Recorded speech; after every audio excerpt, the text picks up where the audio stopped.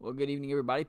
Pastor Jason here at Ravenna Church of the Nazarene for our online Bible study through the book of Hebrews. It's called the Jesus Supremacy. That we're going to be in chapter 6, looking at verses 1 through 8 in this video. If you haven't joined us in person, I invite you to do so. We meet on Wednesday nights at 6:30 here at the Ravenna Church of the Nazarene Fellowship Hall. And we just haven't, it's the same study we're doing here online, but it's more of a group discussion as we're going through this book. If it's your first time watching one of our videos in the book of Hebrews, welcome. I'm glad you're watching.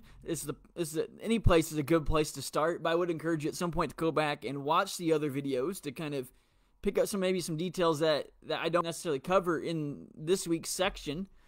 Or perhaps maybe someone who attends the in-person study, or you're wanting to, if you want to be caught up with this, that's what these videos are for.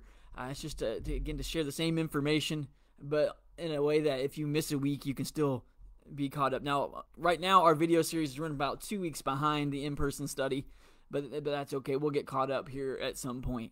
All right, with that being said, we're going to jump right into chapter 6, and this chapter begins with a warning, and this warning in 6 at the beginning here is coming right after a harsh observation the writer of Hebrews had in chapter 5 to end it out, right? And he has this observation that the Hebrew Christians have become lazy in their faith.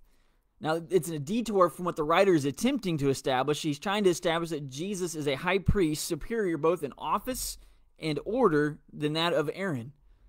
But while the writer is giving them this warning here, in the beginning of 6 and kind of continuing his harsh observation, as he's admonishing these believers, he's not going to leave them in defeat. We as believers do not live in defeat, but in victory through Jesus Christ.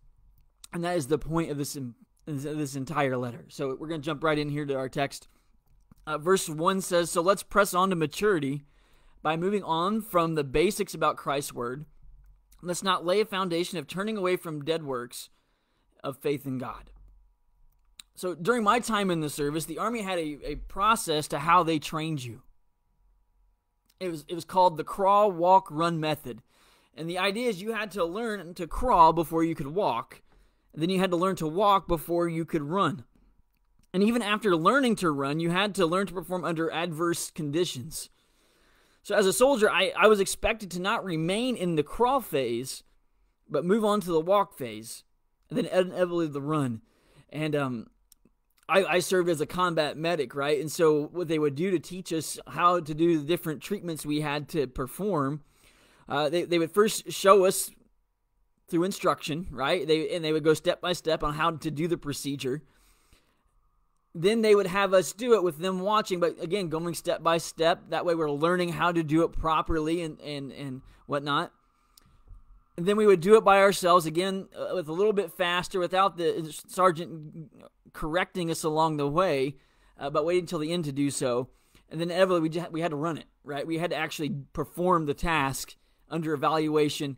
And then I remember we were doing a mass casualty situation, and I was charged to be the head medic for the mass cal. And the first time I did it, when I talk about learning to run under conditions, right? I had already been through the procedure of crawl, walk, and run. But when I was trying to run it to simulate the intensity of being in a combat zone or an environment like this, the sergeant stood right here in my face, stood right up next to me, and was screaming at me the whole time as I'm trying to direct my team on how to treat the casualties. And you can imagine it did not go very well. But later on, I was given the opportunity to lead the same team, another team of medics in the same scenario, and it went much smoother, right? Because the sergeant had prepared me for those adverse circumstances by standing right here. But so when I actually came time to do it in a more simulated environment, I was able to do so. So that's kind of the gist of the crawl, walk, run method, and that's kind of how it is with our faith, right? We have to first be born again from above, right? We have to place our faith in Jesus, and then we have to crawl in that faith in the beginning, right? And then we begin to walk, and then soon we begin to run under adverse circumstances. So our faith is ever growing, ever maturing in Jesus, right? We have that initial moment of salvation where we're born again. And then we're going to have another moment where we're going to have that recognition that we have something wrong with us as we're trying to live for God. And that's where we believe we enter into this crisis of entire sanctification, where we recognize our need for the Holy Spirit to be in control of our lives. And so we yield ourselves completely to God by faith, and His Spirit begins to direct us. And that's when we begin to run in our faith. And with the Spirit's help, we learn to run under those adverse conditions. Now, the Hebrew Christians knew that Jesus had died on the cross. They knew He had rose again. That's why they had faith. They knew that it was Jesus, it was their faith in Jesus, that their sins were washed away by His blood. This understanding is important. But at some point, they were expected to learn the why, the what, and the how, and the who. And all of Scripture points to the necessity of Jesus and our need for Him, and our need for salvation through Him. So if we love Jesus, and if the Hebrew Christians love Jesus, their love for Jesus should compel them to study and wrestle with what the meanings and connections and applications that are revealed through the Bible. And again, it's the same for us. When we are studying God's Word, it's not just to fill our head with knowledge, but it's helping us to understand our faith and then be able to live out that faith in Jesus. W.T.B. Kreiser writes, it means leaving them as a child leaves the ABCs to go on to reading, or leaves the multiplication table to go on to arithmetic and algebra. Moving forward from the elementary understanding is not an optional part of our faith, but evidence of growing in our love for Christ. Failure to move forward is to take those all-important foundational elements of faith and turn them into sinking sand, right? Christianity is one of those faiths where if you're not growing in grace, if you're not growing in your understanding of Christ, you're actually going backwards. John MacArthur stated that they are the place to start. Those elementary things of faith is what he's talking about. They are the place to start, not stop. They are the gate of entrance on the road of salvation in Christ. Thomas Aquinas adds, in the way of God, not to progress is to fall back. And so again, throughout this book of Hebrews, we talked about this, we are saved through our faith in Jesus, but we can choose to walk away from that faith. We can fall into apostasy, right? It's not that the blood of Jesus isn't strong enough. It's not that Jesus and the Holy Spirit in us isn't strong enough to keep us in the faith. It's by our own decisions, right? And so if we're loving God and we're pursuing knowledge of Him and we're growing in His grace, then we're going to be moving forward, not backwards, not standing still. We serve a God that's always on the move. We talk about how the Holy Spirit is at work in my heart. He's at work in your heart. He's always active. He's always on the go. And if we're filled with His Holy Spirit, the same is going to happen to us. We're always going to be moving forward in His Spirit. And so growing in Jesus, growing in our faith is an important part of faith in Jesus. All right, moving on to verses 2 and 3. It says, of teaching about ritual ways to wash the water, laying on of hands, the resurrection from the dead, and eternal judgment all over again. So he's talking about the elementary teachings again. We're going to press on if God allows.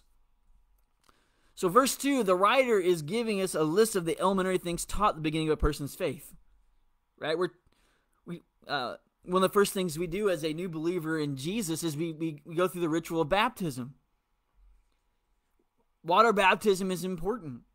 It symbolizes the inward work of the Holy Spirit through grace, but it expressed outwardly is a public announcement of faith. Essentially, baptism is a coming out party for Christians. As important as the ritual is, though, why water? And how does it connect it with salvation as a whole? Right?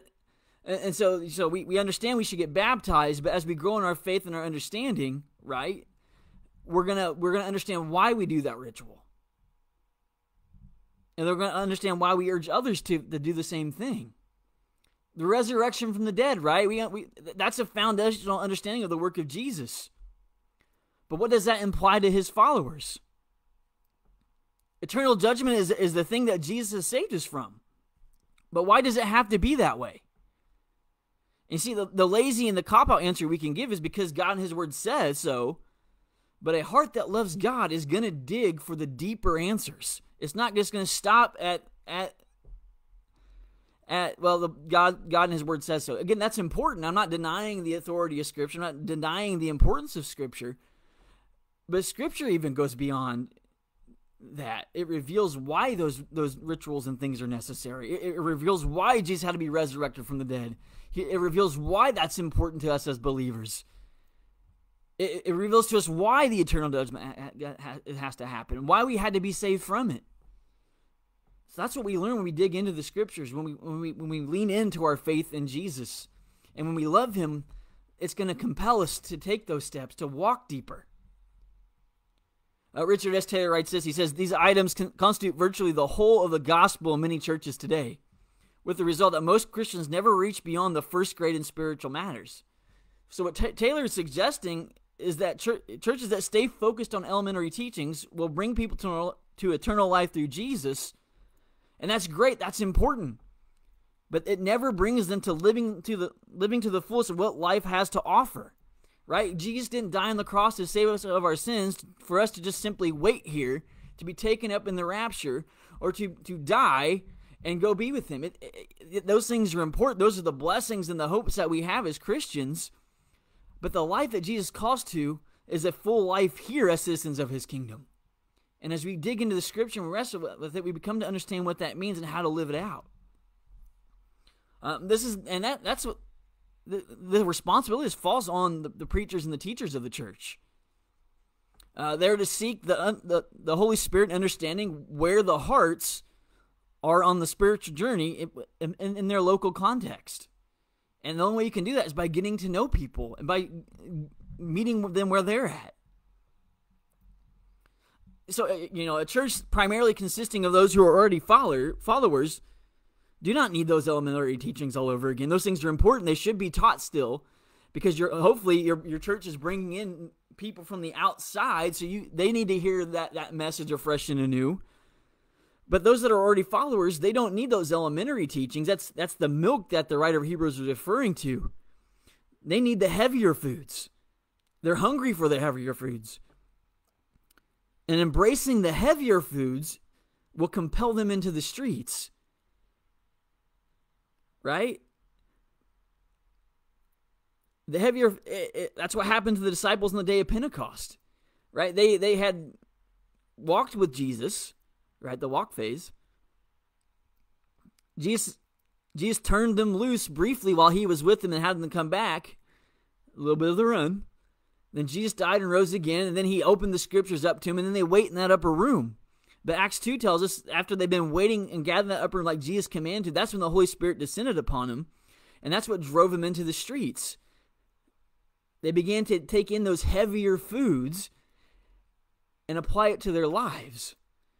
And then as you study the book of Acts as a whole, you begin to see how the Holy Spirit is not just at work through them, but at work in them. You think of Peter in Acts 10, right? He has that dream about, God's telling him, don't call something unclean that I've called clean, right?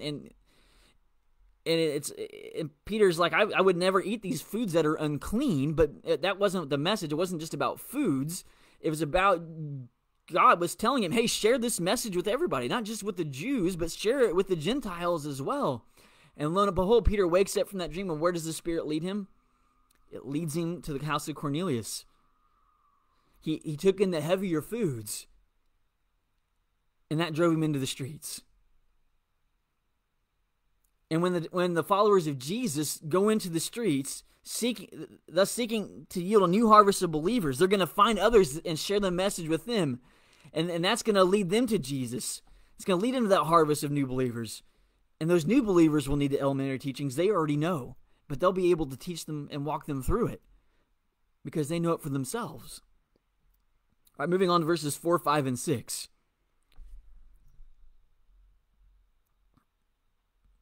Verses 4, 5, and 6. Because it's impossible to restore people to changed hearts and lives who turn away once they have seen the light, tasted the heavenly gift, and become partners with the Holy Spirit, and tasted God's good word and the powers of the coming age. They are crucifying God's Son all over again and exposing Him to public shame. So the warning in verses 4 through 6 is kind of a hypothetical situation. But this does not mean that the danger is imaginary. Again, the writer of Hebrews at the end of 5 points out that the Hebrew Christians have become stuck in their faith, that they've become lazy and not sought to walk deeper in their faith with Jesus. And then he opens up this chapter imploring them to take that step and what that means. And now here in 4:5, he's giving them a warning. And these words go beyond simple backsliding, beyond a temporary slip-up. This is describing someone who has the knowledge of Jesus and salvation, but after knowing Jesus, they decide they want more than Jesus has to offer, or they cannot get over some perceived grievance God has committed against them. So they deliberately decide to walk away. They choose to walk away. Again, no one falls away from Jesus. Let me rephrase this. A common phrase we often heard, I think I've probably used it in one of these videos before, is that one sin can keep you out of heaven, right? And there's truth in that, right?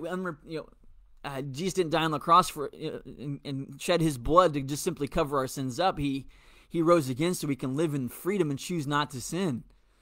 But here's the thing. If you love Jesus, when you mess up that one time, you know it.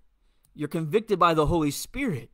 And that conviction of the Holy Spirit in our lives is what leads us to repentance. But then repentance leads us to turn from that, what led us to sin in the first place, and to grow in the grace and the knowledge of God and move past that mistake, to grow beyond it. Backsliding starts because we refuse to acknowledge that sin, or also because, but kind of the path that leads us to that, though, is this decision to stop growing in our faith, to stop seeking God and the things of God. And that's ultimately what leads us susceptible to sin and walking away. Again, the term for this is apostasy. It's meaning the abandonment or renunciation of a religious or political belief.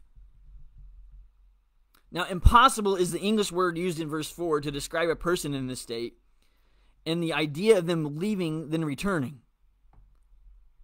That word impossible in the Greek means without strength, impotent, powerless, weakly disabled, unable to be undone. Now, God is the Almighty.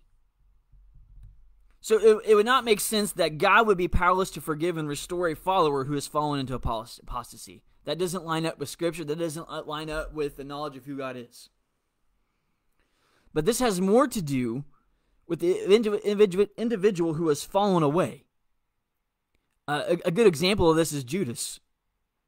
Remember, Judas betrays Jesus, and kind of parallel to that, we have Simon Peter, right? Peter, he denies Jesus 3 times, but the difference between the two of them is Peter goes to Jesus and seeks forgiveness. He seeks forgiveness for his denial of Jesus. But Judas had his heart so hardened by his betrayal of Jesus that Judas was unable to even reconcile with himself, let alone with God. Right? If you read the text, I can't remember which of the Gospels it is off the top of my head here right now, but Jesus says to his disciples, it's something along the lines of, it's better for the one who betrays the Son of Man to have a millstone tied around his neck, right? And you read that and you think, well, Jesus is saying if you betray Jesus, there's no coming back. But that's not what Jesus is saying. Jesus is saying that to Judas to warn Judas, because why? He knows Judas. He knows Judas' heart. He knows Judas' mind. He knows if Judas gets up from that table and walks out the door, that Judas isn't going to be able to forgive himself. So Jesus is trying to convince Judas to not go. Again, Judas does not have to betray Jesus for the story of the crucifixion to take place. That was going to happen. That God had prophesied it. God had made certain that Jesus was going to die as atonement for our sins. That's throughout the Old Testament Scripture. Judas had a choice in this. But Judas chose to betray Jesus. And when he got up and left that table, his heart was so hard that when the time came and he recognized the evil he had done, he couldn't forgive himself. And when we can't forgive ourselves, we can't hear God calling out to us, for offering us the forgiveness he has for us. Forgiveness and grace were a breath away from Judas, but he was unwilling and unable to see it. And I say that because, remember, when Jesus is giving us the greatest commandment, right, he says,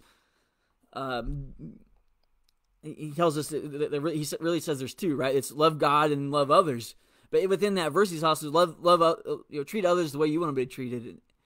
And essentially what he's saying is love God, love others, but also learn to love yourself. And this is not a self-righteous love. This is not a love thinking I'm perfect and I love me. It's a recognizing God created you to be you and embracing that. Embracing who God created you to be. And loving who he is and loving yourself in him, right?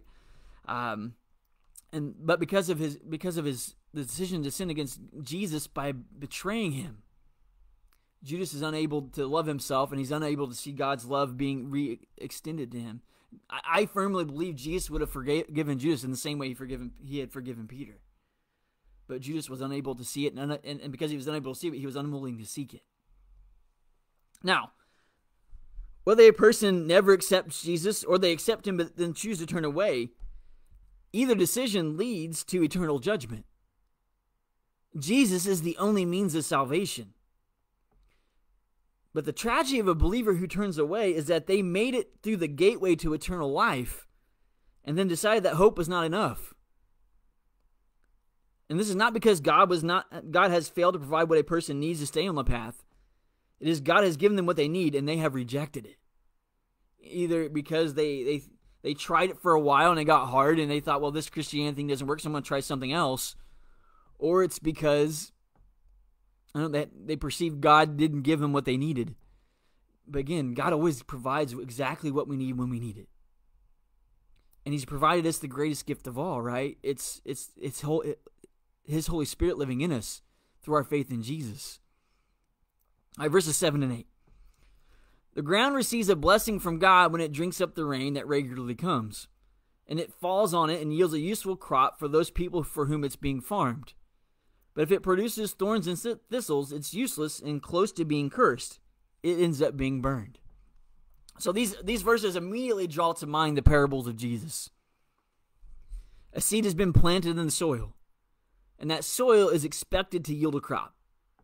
So to aid in the process, God sends the rain to help water the seed in the soil. Just as the earth needs rain, so man needs the grace of God.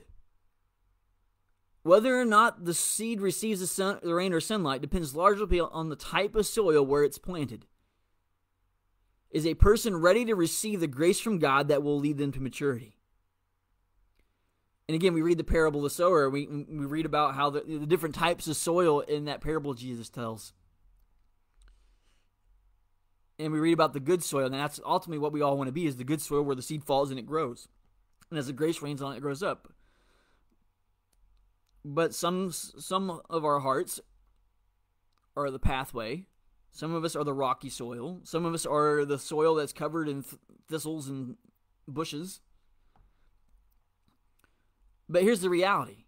When we stop and think about that parable, soil doesn't make itself good. It can't do it. Soil is just soil, right? I mean, things have to happen to change its condition, whether that's a flood, whether it's a fire, whether it's someone intervenes, right?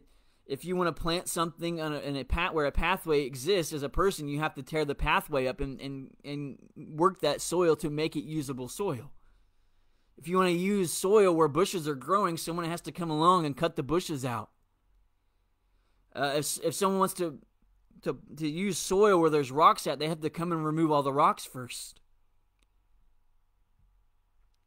And while all of us want to believe that we started off as good soil, many of us, we actually started off with one of the other types. But through the graciousness of God, whether that's in our own lives or whether it's through the lives of God's faithful servants around us that came and helped clear the bushes and remove the rocks and dig up the pathway, over time our heart was made into good soil.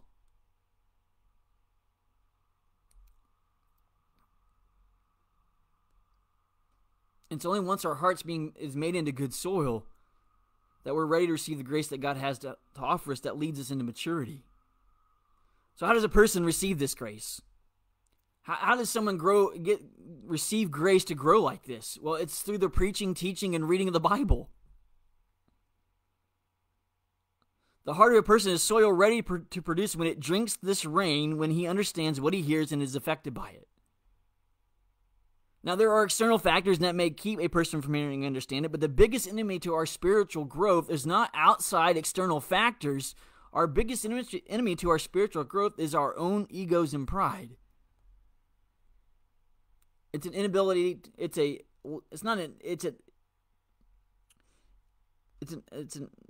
not having a desire to want to grow. It's exactly what the writer of Hebrews is warning these Hebrew Christians about. It's a laziness. If you want to grow in your faith with Jesus, get plugged into a church.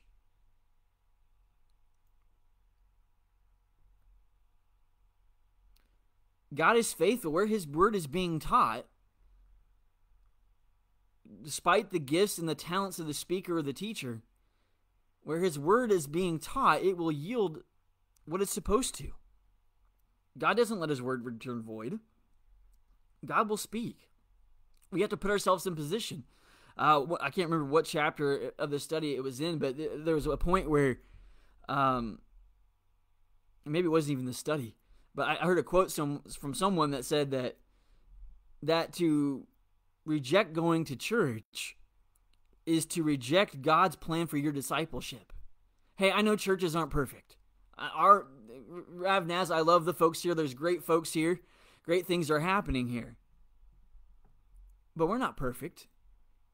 But we're striving to be.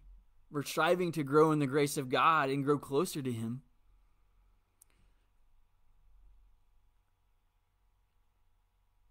But if you want to grow closer to God, get plugged into a fellowship. And maybe you're not ready to take that step yet. That's okay. Maybe you've been hurt by churches in the past, and I understand that. I get that. But nowadays, you can get plugged into a church without even having to be stepped through the doors first. I'm not the only one putting Christian videos up like this, right? There's all kinds of churches doing things like this. Listen to the different teachers. Wrestle with what they're saying God's word says, and what God's saying to you through that teaching. And you will grow in the grace and the knowledge of Jesus Christ. You'll take that step in maturity.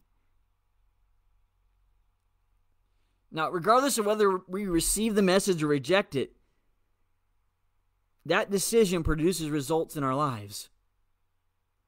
Dr. David Jeremiah notes that those who tend to their faith produce fruit, while those who ignore matters of faith produce nothing but thorns. And kind of, if you meet a bitter Christian, it's a Christian that is refusing to practice forgiveness, though the grace to do so is available.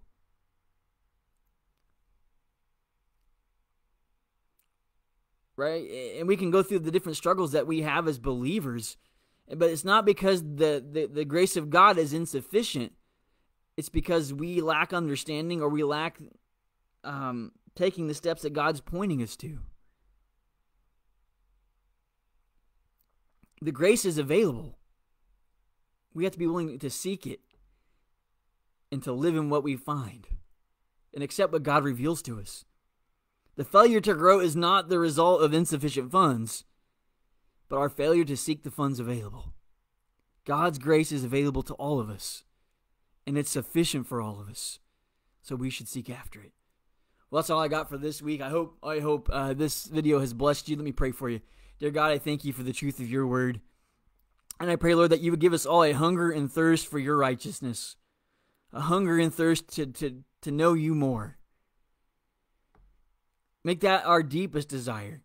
God, you've already revealed to us how much you love us when you sent Jesus to die on the cross for us. You've already revealed to us the power that's made available through our faith in him, through the power of his resurrection, and through your gift of the Holy Spirit to us. So, Lord, help us to continue to seek to understand what that means, and not just understand it with our minds, but to accept it in our hearts. And through the grace of your Spirit with us, help us to be able to live it out and to be your lights to the world. It's in the name of Jesus I pray. Amen. Well, God bless you, and we'll speak to you next time.